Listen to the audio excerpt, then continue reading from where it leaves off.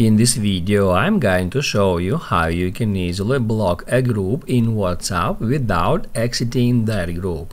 Be sure to watch the video to the very end so you don't make any mistakes, and of course do not forget to like this video and subscribe to my channel. Thanks guys.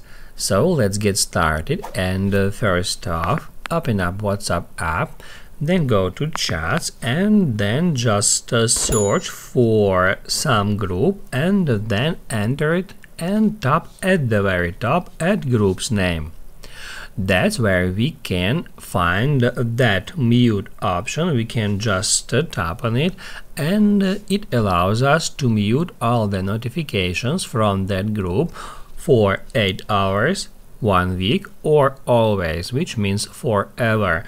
Also, we can find mute option in here, right in our chats list. We can just swipe to the left, tap at more, and then select mute. After that, we'll be able to choose 8 hours, 1 week, or always. Other participants will not see that you muted the chat, and you'll still be notified if you are mentioned.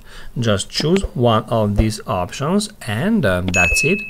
Now you can write down in the comments below if you have any questions about the tutorial. Hit the like button if you liked that video, and see you in the next one.